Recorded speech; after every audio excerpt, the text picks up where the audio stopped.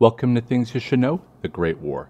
Today we're going to talk about the punishment of Dinant that occurred between Germany and the Belgian locals in the local villages located near the town of Dinant, Belgium on August 23rd and 24th, 1914. The town of Dinant did take part in the battles between Belgium, France, and Germany.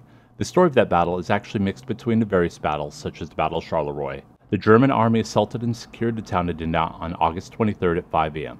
This was done by the use of 57 German artillery batteries bombarding the town. While the French army had moved away from the town to defend other areas, they did leave behind the French 51st Division, which maintained a small cadre of men in the area. German infantry regiments IR 103 and IR 178 advanced into the area.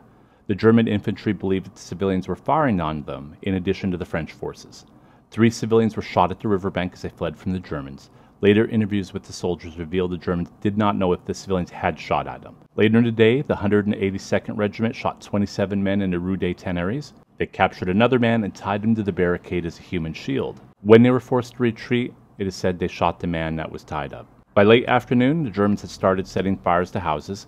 In Leffe and Saint Jacques villages, 312 civilians had been executed by the Germans. Near the center of Dinant itself, German Grenadier Regiment 100 was fired upon by French soldiers and took revenge by killing more than 160 civilian men, women, and children. In addition, some civilians in Dinant cheered the success of the French, and their voices echoed off the nearby cliffs, making the location of the fire hard to determine.